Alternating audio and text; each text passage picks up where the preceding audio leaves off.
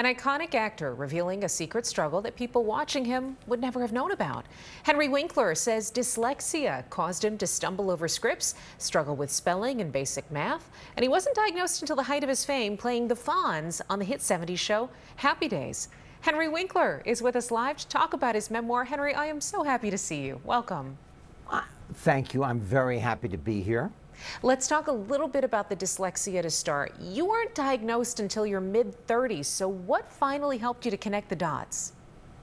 I'll tell you exactly. My stepson was in the 3rd grade.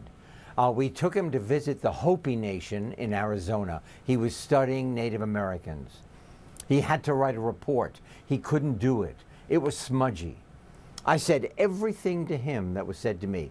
You're not living up to your potential. You're being lazy. You're so verbal. You can do it.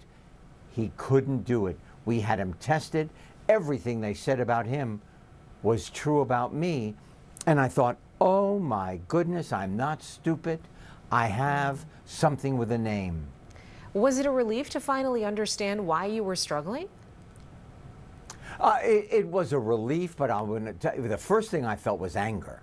Because I was humiliated and I was yelled at, I was punished, and this brain was wired differently. It wasn't going to get it. So that's number one. Then I thought, okay, I've got it. Now I have to try and negotiate it because it doesn't go away.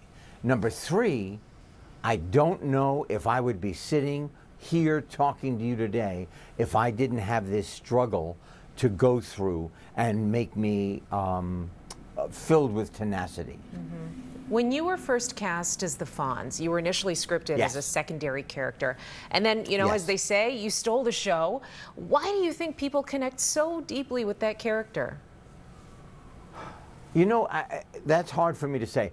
All I know is I had fun, so maybe they saw me having fun. I added that he was loyal to his friends.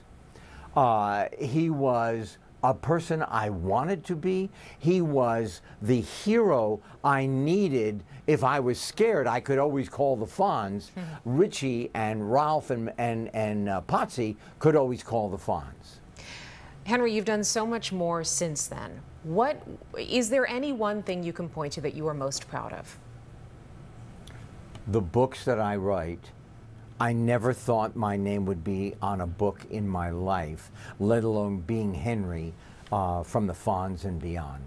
I have to say, outside of my family, my children, my grandchildren, our puppies, my books, the fact that I've written them, co-written them with a partner, I am out of my mind. Henry, one last reason to be proud. I interviewed you probably 15 years ago. I think you might have been the first celebrity I ever interviewed, and I know countless other people who have connected with you at various events over the years. And everybody has said uniformly across the board that you are one of the nicest people that they have ever met. And so we thank you for always being so kind to others and for kindly taking the time to talk to us today.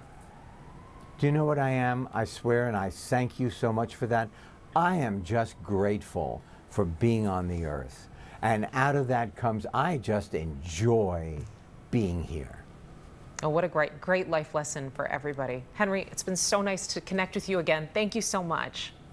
I look forward to again. Again.